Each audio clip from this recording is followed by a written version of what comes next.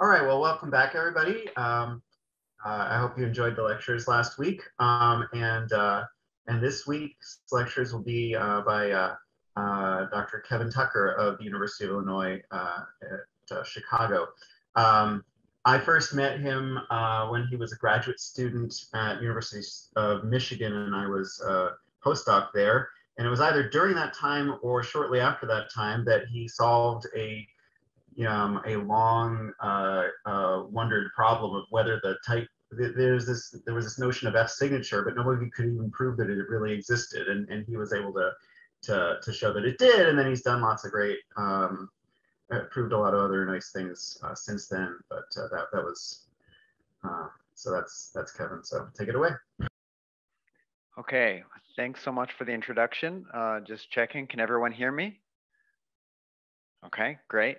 So first off, I would like to thank the organizers for the invitation here to speak in this. It's really a pleasure to tell you a story about one of my favorite objects in mathematics, honestly. So yeah, the three lectures are sort of broken up and have very different flavors.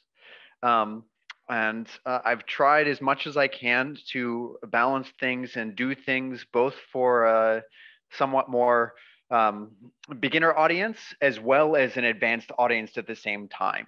All right, so just a sort of blanket disclaimer. If you can't read something I write or you don't understand something I say, please do speak up in the chat or say something, and I'll see what I can do to try and fix things. All right, so with that, let me get started at least a little bit. All right, so just a blanket assumption that I'm going to use for pretty much all of the lectures.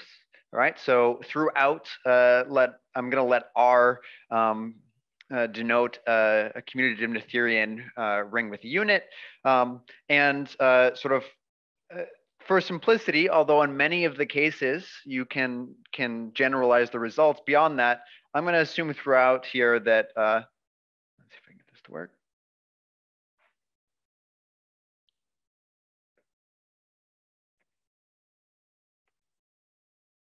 That R is in fact the domain. All right, so sort of blanket assumption throughout, R is the domain, and of course, like in the previous week's lectures, basically all of the rings until maybe some side remarks at the very end, all the rings will be of characteristic P, where P is a fixed prime throughout. Okay, so with that, let me say that the power of Frobenius, right? So the power of positive characteristic here is that you can use Frobenius to prove theorems, right? So again, so F throughout will denote the Frobenius endomorphism, in particular the absolute Frobenius endomorphism, right? So our Pth power map. And where does the power of Frobenius really come from? It comes from the ability to use that it's an endomorphism and to iterate it as much as you like, right? So throughout, I'm generally going to use the letter E to denote an iterative Frobenius, so that, and then F to the E is the P to the eth power map.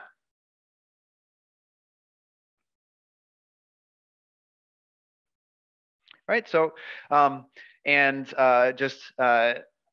I've just been watching some pretty advanced exercises being solved, let me just recall for you the sort of main takeaway definition, if you like, from last week in our setting, which is a little simpler than the general case, right? So if I take an ideal I inside of R, I can talk about its Frobenius or P to the eth bracket power, right? And that's just the expansion of I under the eth iterative Frobenius, i.e. it's the ideal generated by the P to the eth powers of all of the elements of the original ideal. Right, so, and with that, the tight closure of I, right, is of course the set of all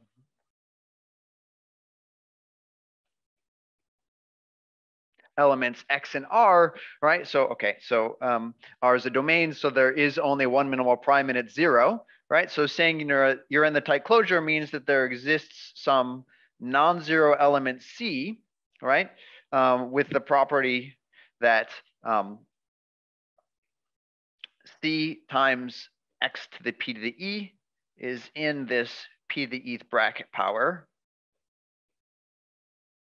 All right. And while there's some ambiguity in exactly what you put here, right, certainly it suffices to put down for all, say, e bigger than or equal to 0, right? So and this is an equivalent definition. Okay, so I want to sort of start off in a somewhat historically accurate manner here. So let me give you the first sort of big definition here. What is the test ideal? And this came up at least implicitly in Neil's talks as well. So, and one of the themes of these lectures is that there are many, many, many different flavors of test ideal, right? And we're going to see a bunch of them. But just again, maybe for the experts, this test ideal is the finitistic tight closure test ideal. All right, so what is this? Well, in the definition of tight closure, all right, so the point here is this element little c can depend on the x that you chose, right? And so at the most naive level, the test ideal of R is the set of all elements that are going to work in all tight closure tests, all tight closure relations for all ideals and all elements and all tight closures, right? So, all right, so here just as a starting definition, if you will. All right, so let's just define this test ideal to be the set of all elements C inside of R. All right, so that Cx to the p to the e is in I bracket p to the e. Right? Okay, for all ideals I inside of R, all elements X in I star, right? And for all E bigger than or equal to 0, right? So the set of all C's that work in all tight closure relations everywhere. Okay, and as Neil mentioned, completely not obvious, right, here that such, well, okay. So if you're being very careful here, you'll notice that there's always a C that works. I can put in C equals 0, right? So this ideal really consists of all test elements together with 0, right?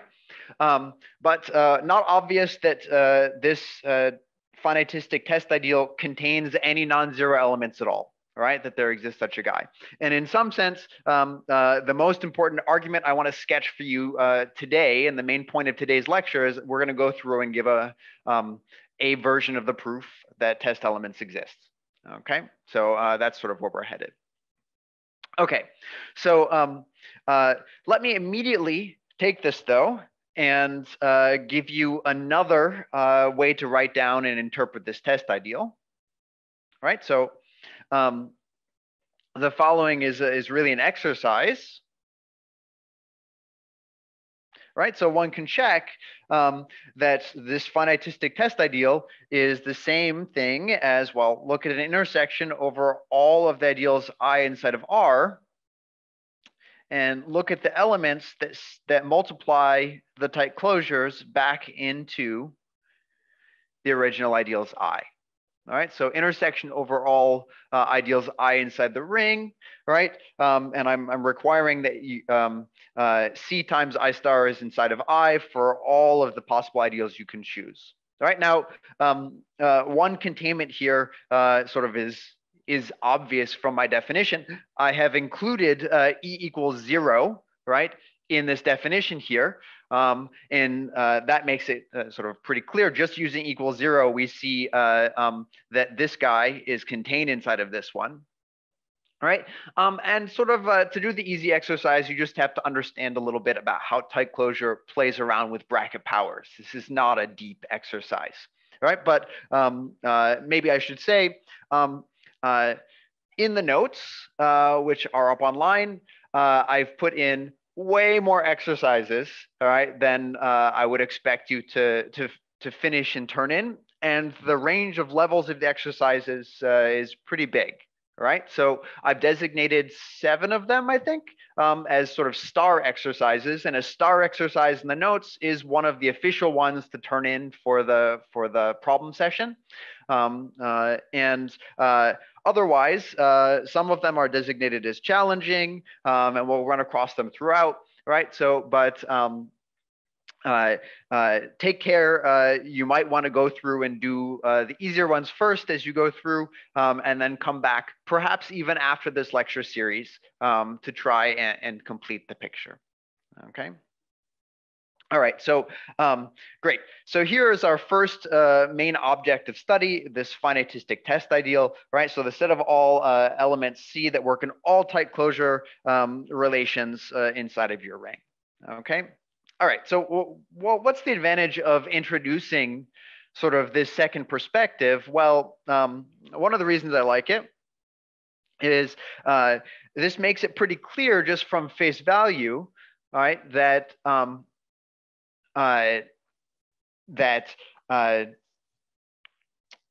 you can, in some sense, see this test ideal as trying to get it a way to use tight closure to measure the singularities of your ring.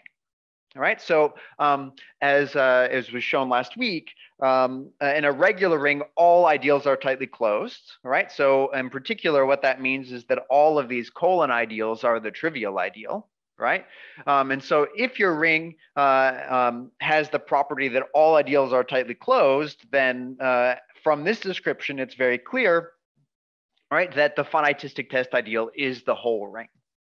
Okay, so let me put that sort of as a separate thing here.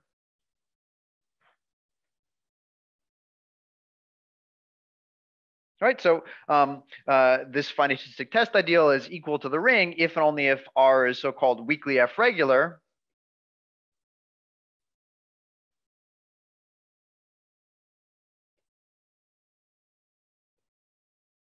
Right, so i.e. all ideals are tightly closed. Okay. And so, great. So here's the first object of study. I've tried to say that this should be used in some way to think about, give some ideal which is measuring the singularity of R in some way. But before really doing anything else, I want to say that you sort of immediately see a bunch of massive difficulties with using this definition. Okay. So let's talk about a couple of them. So the first, right, in some sense, this is to do with this word weakly right here. So this word weakly comes up from sort of one of the biggest problems that still remains open for in the theory of tight closure. Let me move this up a little bit. Right, so open question. Does weak F regularity localize? I.e., if I have a ring which is weakly F regular, like a regular ring, and I localize, does it stay weakly F regular? And we still don't know.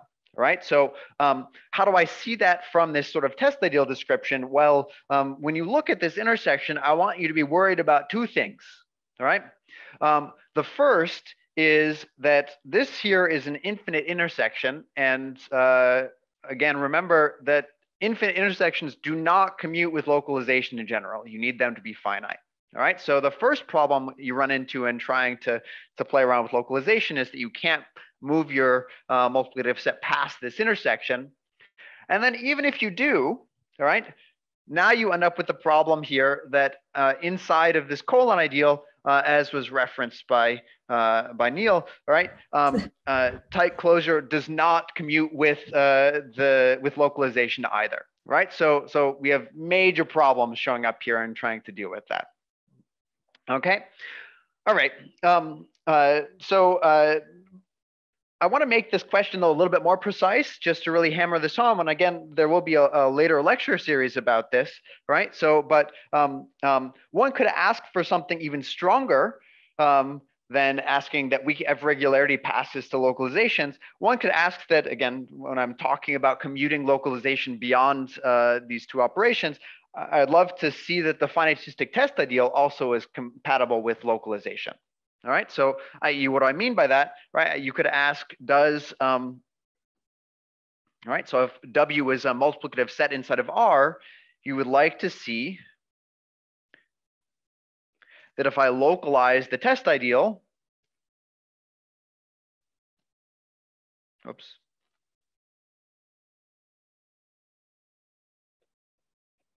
does that give me the test ideal of the localization for an arbitrary multiplicative set? Okay, well, we don't know that, but I'd be much happier, in fact, or I'd be just as happy, pretty much, with some weaker versions of the same thing, right? So here, I could also ask that just if you take a single element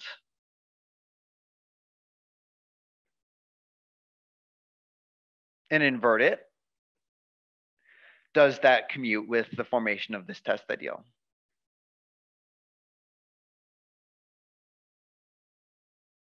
Right? Okay, so and similarly, I could also ask for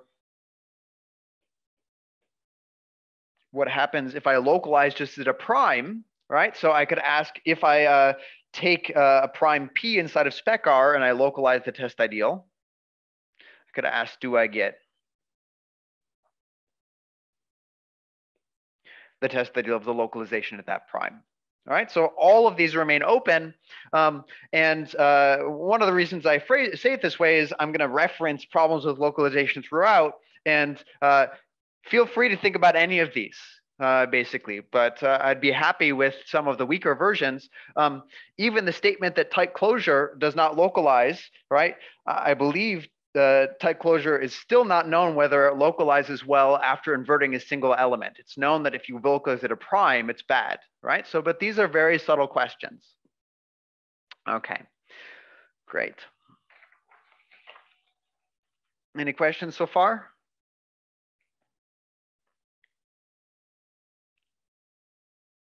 Okay. So as we start to sort of build up some more things here, right? So let me reintroduce some notation from last week, right? So the sort of Frobenius push forward notation. Now in the previous lecture series, or in the previous set of notes, we have both push forward and pull back, or a restriction and extension of scalars, if you will. So I've tried to minimize the amount of notation to be used. So, but I do need to use this a restriction of scalars functor, right? So recall that, so I have the restriction of scalars of an R module M is for the ETH iterative Frobenius, right? We just denote by F to the E lower star M, right? I sort of want to sort of tell you how I think about this. So on the one hand, all right, so as an abelian group, you've done nothing. Okay, so here F to the E lower star M sort of as a set is still just in bijective correspondence with the original module. And moreover, how do I add two guys? Well, I add them just how I would have added them before. Okay. What I've really done in doing this restriction of scalars is played around with the R multiplication structure and twisted it by the ETH iterative Frobenius, right? So how do I multiply R times F to the E lower star of M, right? Well, that gives me F to the E lower star of R to the P to the E times M, right? So R now acts by P to the E powers instead, okay? One of the nice things about introducing this notation is before, when I've talked about Frobenius, I've thought about really F to the E as being a ring endomorphism, right? But it certainly, when I write it in this way, is not an R module endomorphism or R module map at all, right? This map here is not R linear because the R module structure you should use on the right side is different. Namely, you should use this twisted structure, all right? So here, Another perspective on the ETH iterative Frobenius is as the map from R to say f to the e lower star r, right?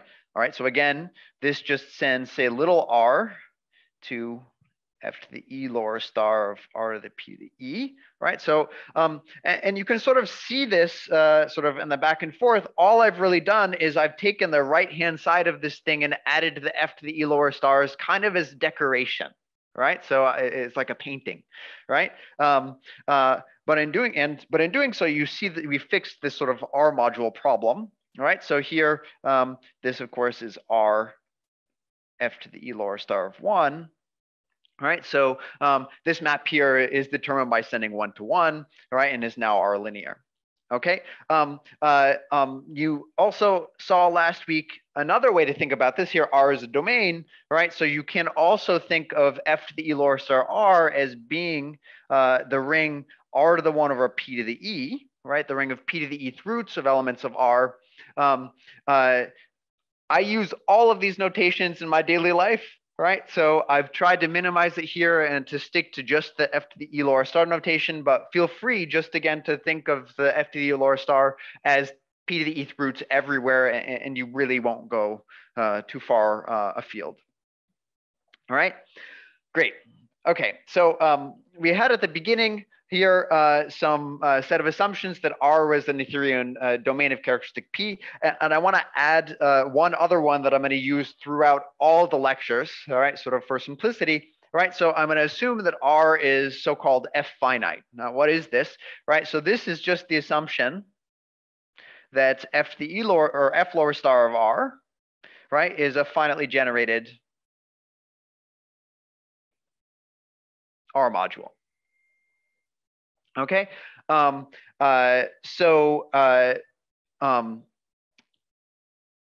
see, make sure that doesn't pull up.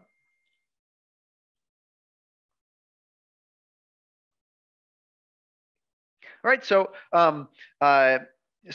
this assumption is pretty mild, right? It's satisfied by rings in most geometric and arithmetic settings. We'll see that more in a second. All right, so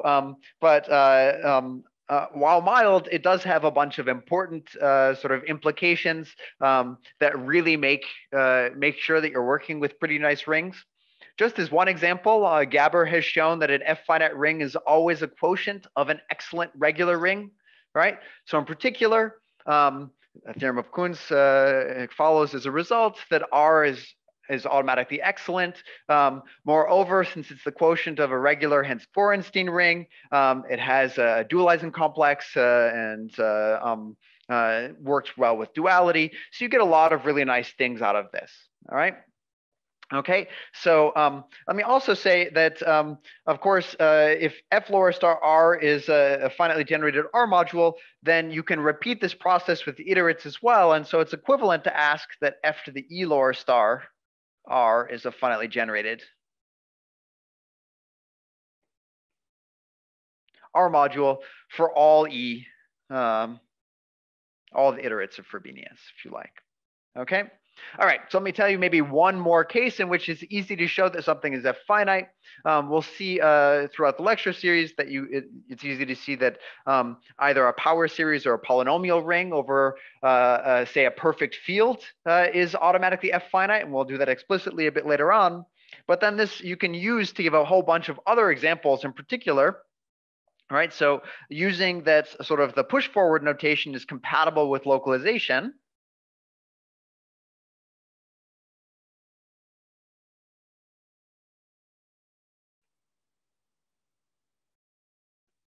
Right? It follows that if you take an F finite ring, then any localization of an F finite ring is also still F finite. Similarly, well, if R is local, right, say with maximal ideal M, and I look at the M at completion,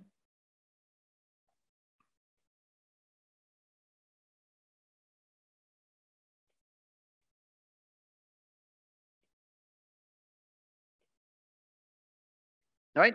Oh, I guess I should do this really in 2 steps. So I can think about the completion of that thing as an R module, All right, and that's the same as just tensoring with R hat because I've assumed F to the E lower star is finitely generated here, right? Obviously, but you can also check that you don't need the F finite assumption for that first equality, right?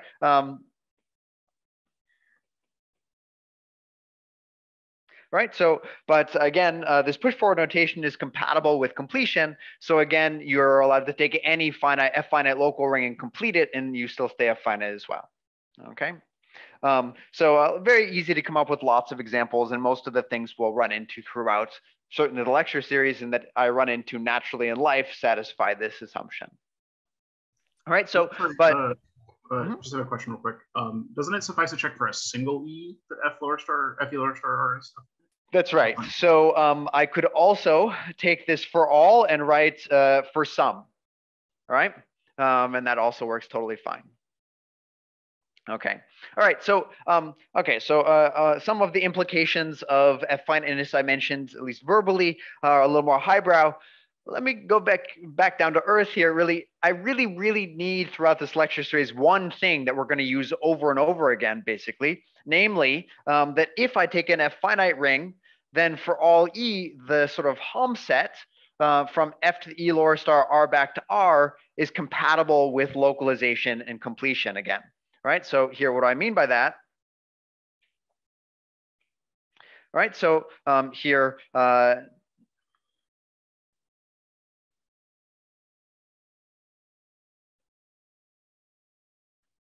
right, so what this says is I can move this localization inside of the Helm.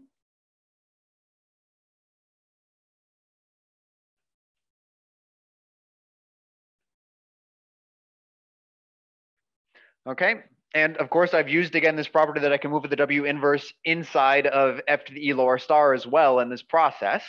All right, and same thing in the completion case.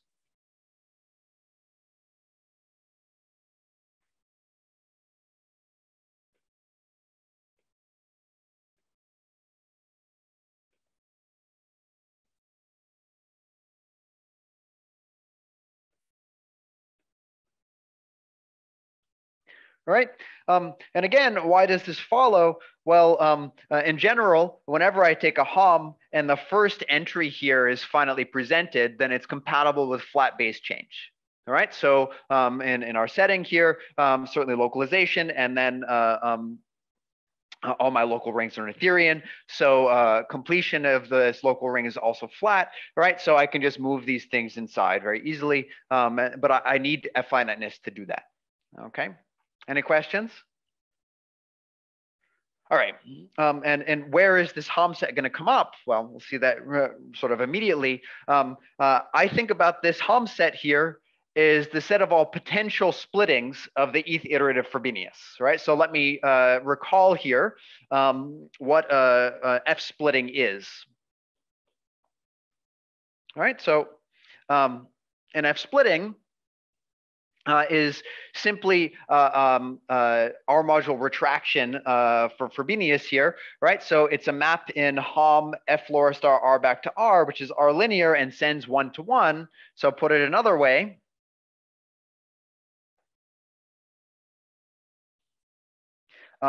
Here, if I look at the Frobenius map, R to F lower star R, as we saw, then an F splitting is a map that heads back the other way so that the composition here is the identity map on R. Okay. Why do you call it F splitting? Well, another consequence of this thing is, of course, that this then splits as an R module as R directs something else. Okay, so it sort of splits this R factor off. Okay. So, and take this as a definition, if you will, right? And sort of to follow up on the previous comment here, right? So you could also hear this was a splitting of the first Frobenius map, but I could also look for splittings of the Frobenius iterates, right? And it's easy to see that a composition of split maps is split, and sort of to also go back the other way. So it's equivalent to ask here that R is F to the E split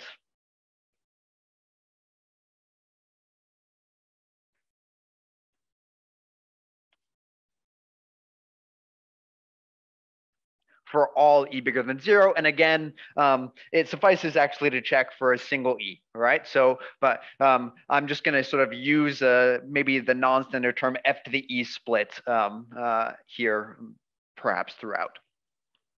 Okay, great. So the first sort of result I want to sort of sketch for you is the following. So here we have a definition of what it means for R to be F split. And the result I want to talk about is, well, if you're regular, then you're also F split, right? And in some sense, maybe the existence of test elements argument really comes down to saying something a bit stronger. And we'll quantify that in a second. If you're regular, in fact, I want you to think in your mind that you are very F split, right? That there are tons of these things, okay? And in order to see that a regular ring is F split, I need to go back to the characterization of regularity in terms of Frobenius that was talked about last week, i.e. our regular ring is regular in characteristic P if and only if Frobenius is flat, or all of its iterates are flat, same thing.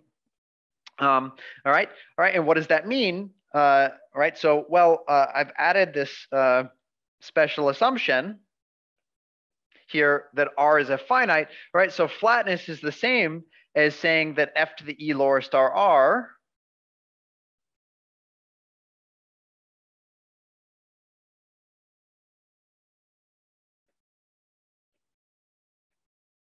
is a finitely generated projective R module, right? So because, okay. Right, so here's another place where I've used the F finite assumption to do that. And of course, here I could have, instead of saying projective, also said locally free, right? And that's really how I'm going to use this characterization. Okay. All right, great. So let's see here. This statement that R is regular implies that it's also F split. Okay. All right, so to do so, I want to look here at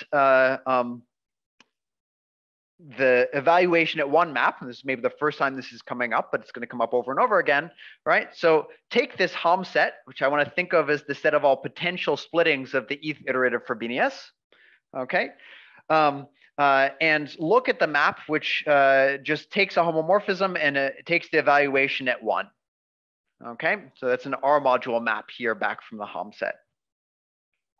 Now, when I do that, asking that R is F split is asking if I can send 1 to 1. So it's simply asking, is this map surjective? Can I hit 1? Okay. So asking if this is surjective, of course, can be checked locally.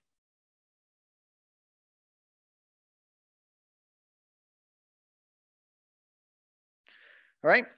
So without loss of generality,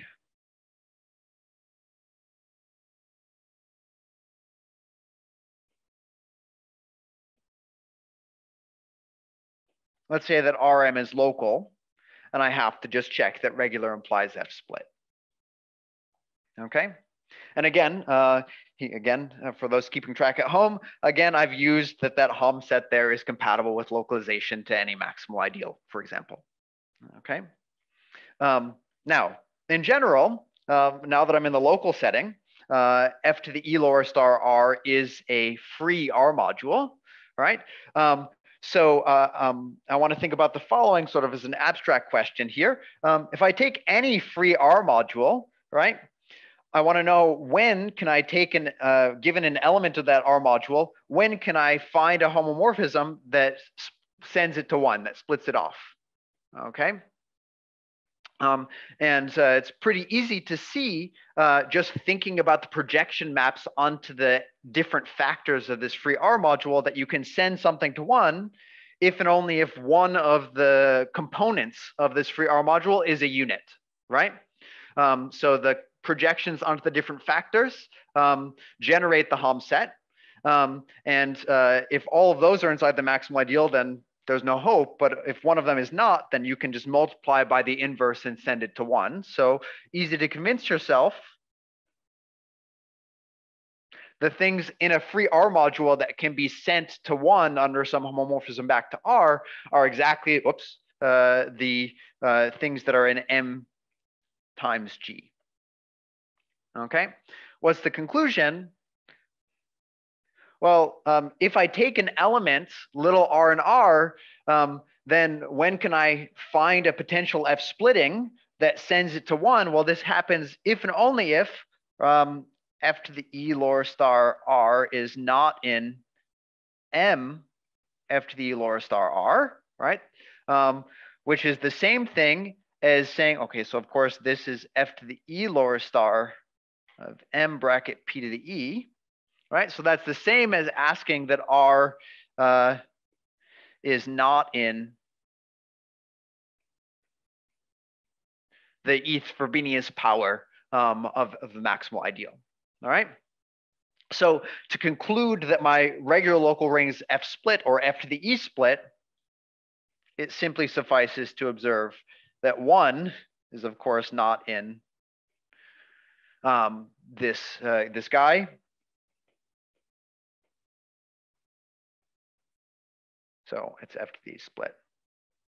Okay, and there's our first sort of proof. All right, so but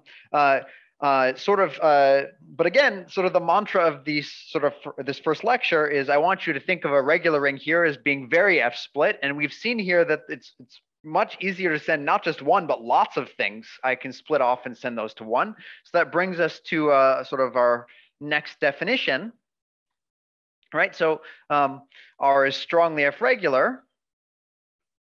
If the following condition holds, well, I want to be able to take any non-zero element of the ring, and I want that there exists some E bigger than 0 and some potential F splitting.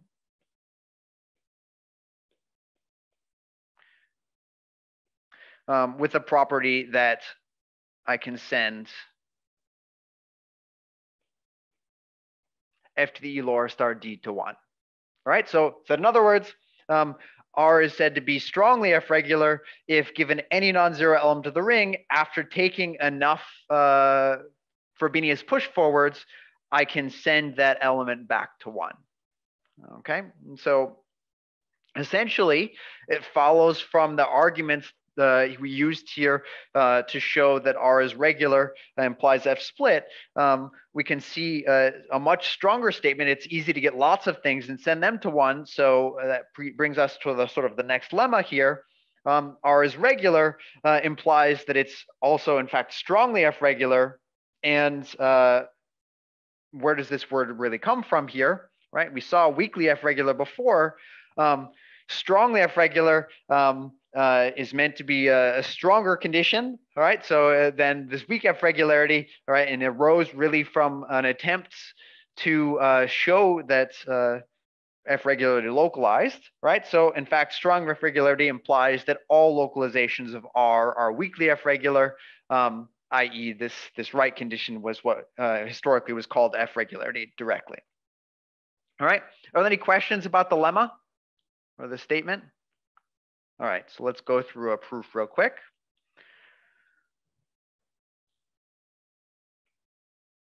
Okay, so again, all right, so let's check the first one. So I want to show that if R is regular, then it's also in fact strongly F regular using more or less the arguments we just looked at, right? So in the R regular implies F split, we looked at the evaluation at 1 map, and I want to do sort of a variant on that same trick.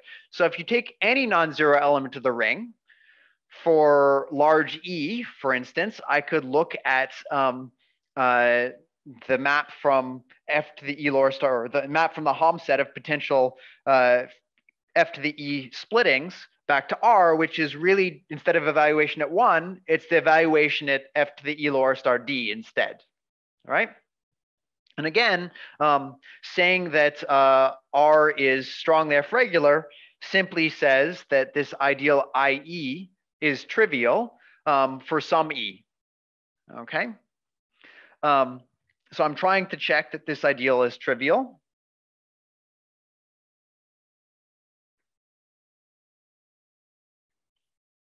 Okay.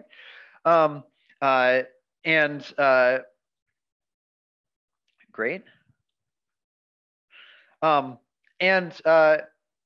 In fact, it suffices to check it for, well, once you've shown it for one E, we can check to see that it is true for all larger E as well. All right. Yes. So just to answer a question in the chat, all the rings are F finite, right? Great.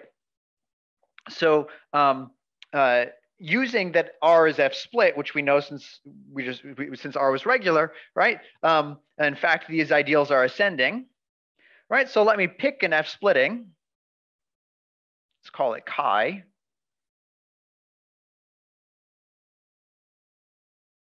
Right? And let me argue to you that these ideals are getting bigger and bigger, right? Well, let's say you take some element x in IE, then since IE is an ideal, certainly x to the p is in IE as well, right? How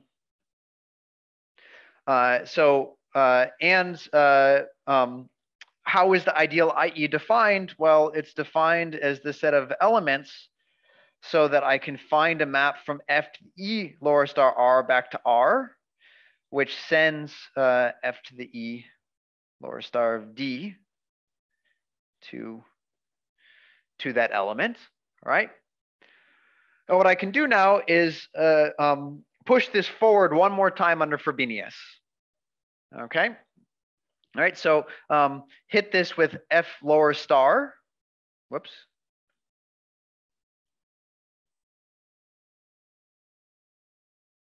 All right, so if the original map was phi, right? I can find, I can push that forward, and now I get a map from F to the E plus 1 lower star R back to R, which sends D to X to the P. And now I can hit that with my F splitting chi. All right. Now, if I think about that, I've rigged it. Right. So this is X times F lower star 1. Chi sends 1 to 1. So this sends F lower star of X to the P here just to X. All right. All right, great. Oh, doesn't finish the proof, finishes the first claim here, right? That these ideals are ascending, right?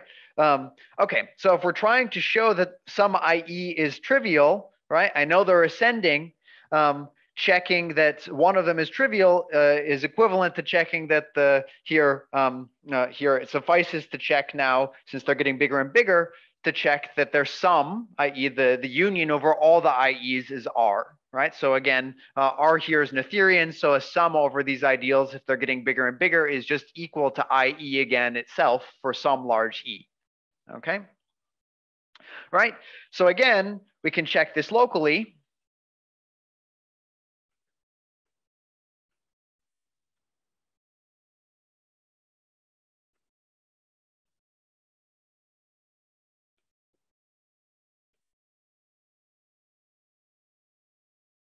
Right, and now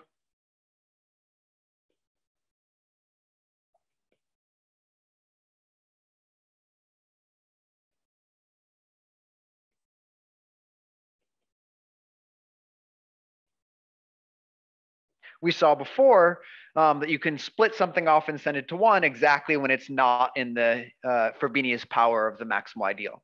All right. And of course, if 0, so D is non-zero inside of this assertion here, right? So we get that directly. Okay. Any questions about that? Okay. All right. So trying to move as fast as I can here. Right. So for 2, to see that if you're strongly F regular, then every all localizations of R are weakly F regular. it suffices here, since strong F regularity is compatible with localization, sort of from the definition, it suffices simply to prove that strongly F regular implies weakly F regular, i.e. that all ideals are tightly closed, right? So let's check that implication. Well, if X is in I star, then by definition, this means there exists some non-zero element in that multiplies, that multiplies X to the P to the E back into I bracket P to the E for all E, all right? And what I can do is I can find a map from F to the E lower star R back to R by assumption, call it phi, which sends F to the E lower star D to 1, okay? And when I do that, it's a pretty easy string of checks here. So, okay, so that means X is X times 1. This is X times phi of F to the E lower star of D. I can bring that X in.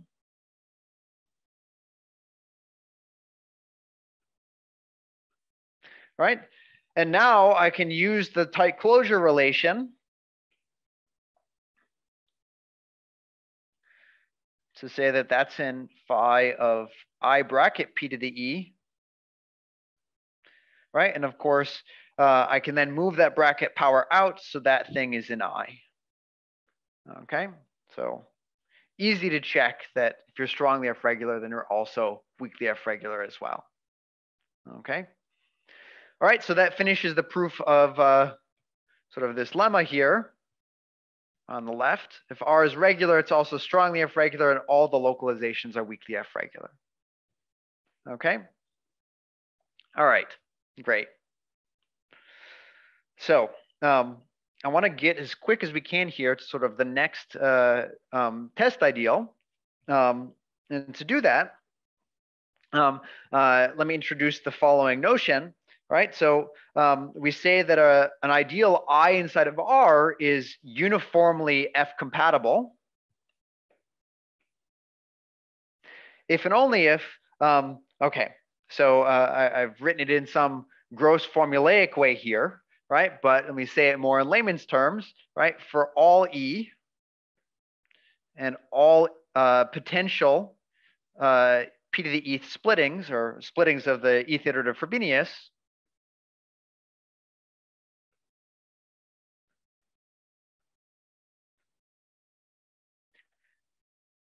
the ideal is preserved under those splittings or potential splittings, okay? Or said another way, I could write this as some really kind of nasty sum, right? Look at a sum over all of the E's and all of the maps, and I want to look at all the evaluations on I, and I require that you're still inside of I. Okay, great. So let me sort of reformulate this in a slightly different way, okay? And talk for just a second about the Cartier algebra of R. All right, so, this came up in our proof already, right? But one of the weird things that I ended up having to do was compose a potential splitting, push it forward, and then compose with another actual F splitting in the proof, right? So the Cartier algebra here is just a sort of formalism that makes it a little easier to write that down, right? So, and again, right, so I want you to think about a map inside of HOM F to the E lower star R comma R, right? What does it mean to take such a map? Well, F to the E lower star R is just R as a set. So if I forget about the decoration, it's just an additive map here on R, right? And all I'm really doing is I'm rigging it so that P to the ETH powers pull out, right? So I've rigged it so that the map is so-called P to the minus E linear. Okay. And the advantage here, if I forget about the decorations, which I went into this effort to define earlier, is really that if as soon as I've rigged it this way, now the source and target here are the same. So if I take a p to the minus e1 linear map and a p to the minus e2 linear map, then it's easy to check that phi1 of phi2, which I can just compose them directly. This thing is a E1 plus E2, p to the minus E1 minus E2 linear map. All right, so said in other words, this is some formal way here of doing what came up inside of this previous proof, right? So what does this correspond to? Well, really, this corresponds to, if I write it in this sort of other notation with push forwards, I should think about taking the product phi1 of phi2 is really, well, how do I compose the maps? I first have to push forward, right, under one of the iterates of Frobenius in order to do that, right? So the Cartier algebra is just a way of sort of forgetting about the Frobenius push forwards to make that easier, right? And so with that though, you can form what's called the total Cartier algebra, right? So just take a direct sum over all of these HOMs or over all of these p to the minus e linear maps for all E. And under function composition, this becomes now non-commutative ring, okay? I use the word algebra here because it's traditional, right? So, but let me just say real quick that there is some abusive language here, right? So this ring, the total Cartier algebra is neither commutative nor is it an R algebra, right? So when you say something is an algebra, usually that means that R has to be in the center of the ring, and that's not true. R is the 0th graded piece of this ring. However, if I take an element R and R and some element, say phi and CRE, then by construction, we have R phi is phi of R to the P to the E, right? So it picks up this skew linearity, what's going on here. Okay. Okay. So what's the advantage of sort of putting this in? It makes it much easier for me to write down what it means to have uniformly F compatible ideal. Namely, an R ideal is uniformly F compatible if well, I can think about R as being a module over this non-commutative ring on the left via evaluation, and I is uniformly F compatible just means that if I look at the whole Cartier algebra and evaluate that on I, then that has to be contained inside of I, right? So you can see here, I will use this notation later in some of the talks, right? This makes it sort of much easier and quicker for me to write down what it means for one of these ideals to be uniformly F compatible. Okay. All right. So here, to sort of, as we build towards the conclusion of the lecture, I want to sketch for you the proof, right, that test elements exist, right? So this is where we've sort of been building up to the whole time, right? And the first observation is that this finitistic test ideal is uniformly F compatible. And again, like earlier, I've sketched this out as an exercise in the notes. All right. So to show that test elements exist, what am I going to do? I'm going to argue for you using some of the machinery we've built up that there is a non-zero element C that's contained in every non-zero uniformly F compatible ideal of the ring. And in particular, it'll be contained inside of tau finitistic R, right? So i.e.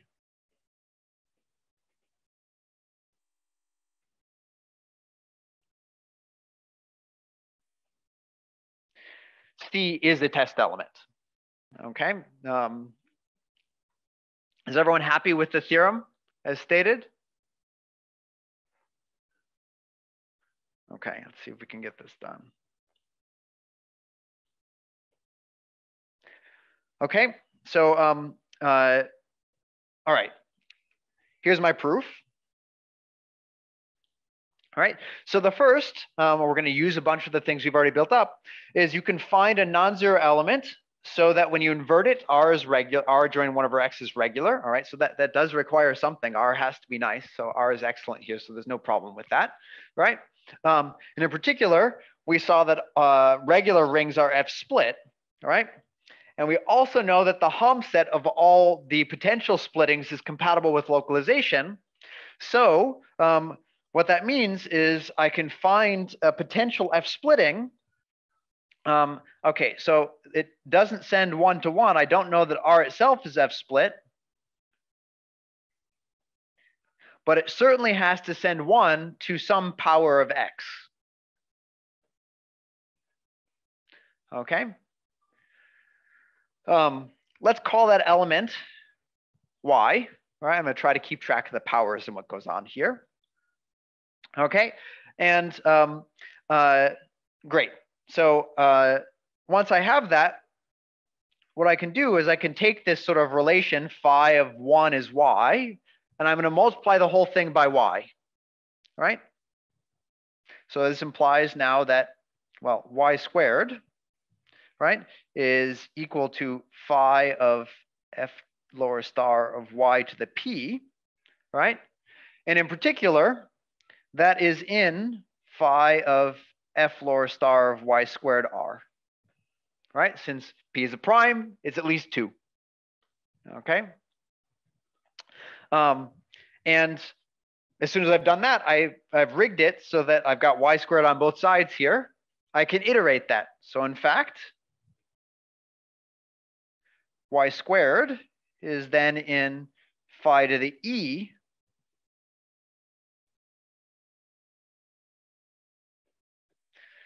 of Y squared for all E, where, of course, phi to the E is this twisted iterate of the Frobenius splitting map, right? Like in the Cartier algebra, okay? Right? And now I can multiply by Y one more time.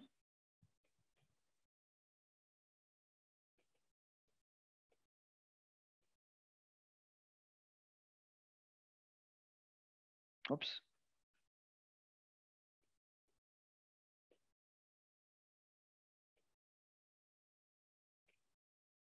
Right? And my claim is that that Y cubed is going to work, right? So that is the C that I'm going to take and show you that it's in every F compatible ideal.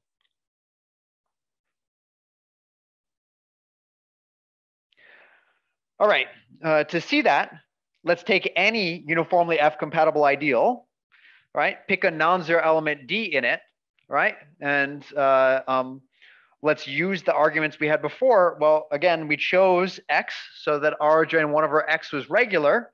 And we knew that it was not only F regular, or not only F split, but that regular, in fact, implied strongly F regular, right? And if you're strongly F regular, you can send anything to 1. So again, by the sort of same argument we had above, I know that there exists some E prime. Oops.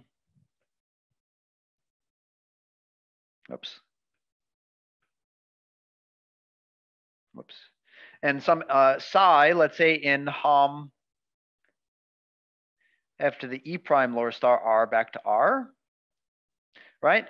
So that, well, I can't send, I don't know that R is strongly F regular. I only know that after localizing it at Y, let's say, so I can send F to the E lower star of D to Y to the M for some large M, all right?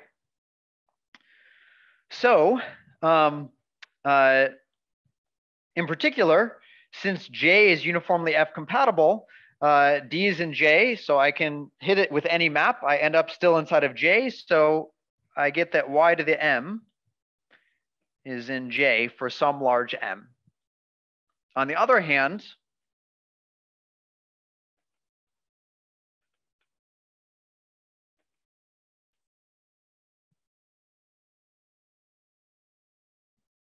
all right, if E is really large, that I still have P to the E plus 2 is bigger than or equal to M. So this means that y cubed, which is phi e of f to the e lower star y to the p to the e plus 2, right? This here then is contained inside of J,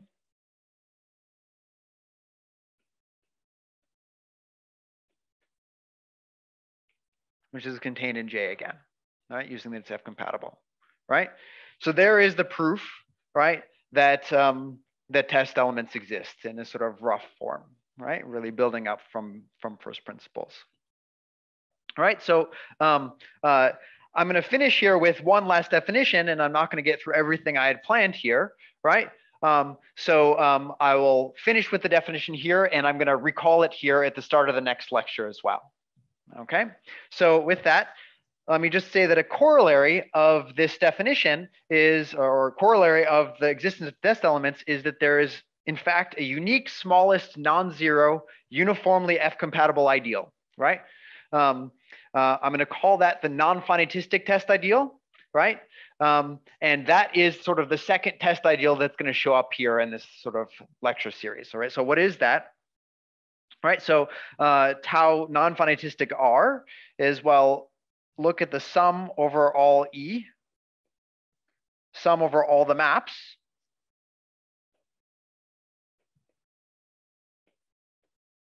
right? And take the image, right, of whatever this element C was,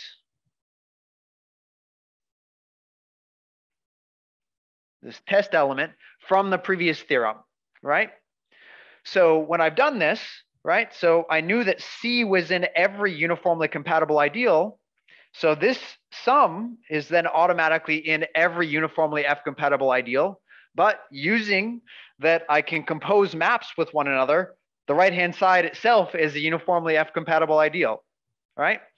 All right, so let me write this maybe in an even more shorthand. So, right, so this is also, of course, equal to, take the whole Cartier algebra of R and just hit it with C, all right?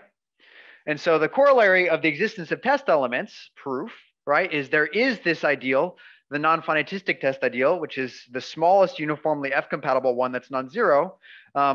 It's contained inside the finitistic one, right?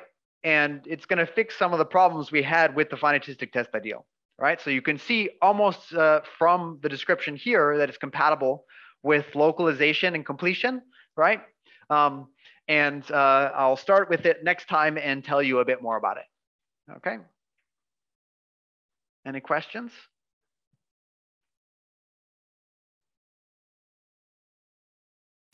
So it seems like C is dependent. C is, so what does C depend on? All right, so let me reinterpret the question that way. All right, so maybe from the definition here, right? So in terms of this definition, I want you to take out of this that the non-finitistic test ideal is just the smallest non-zero ideal that's uniformly F compatible, right, inside of the ring. It's not clear a priori that such a thing exists, and its existence follows from the existence of test element proof, right? So in that I've explicitly exhibited this unique smallest guy, all right? So from the test elements exist proof, what you basically see is if you take any element in the ring, let's call it little x, right? And you know that when you localize at it, what you get is regular. And then some power of that will be a test element, right? In particular, find a big enough power so that it's in the image of some potential Frobenius splitting, and then 3 times that power will be a test element for the ring. So it's even somewhat explicit, okay? But in particular, that says if I localize at any element and I get something regular, then a high power of that element is inside of the test ideal, right? But this really only, the X or the C here only depends on the ring, okay? Does that answer the question?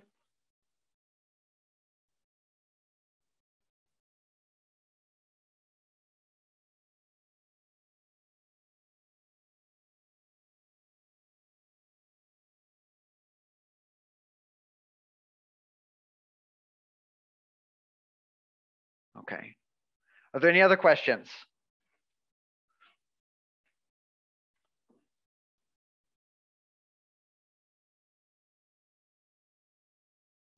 Real quick before we split up, maybe we should take a moment to thank Kevin for his excellent.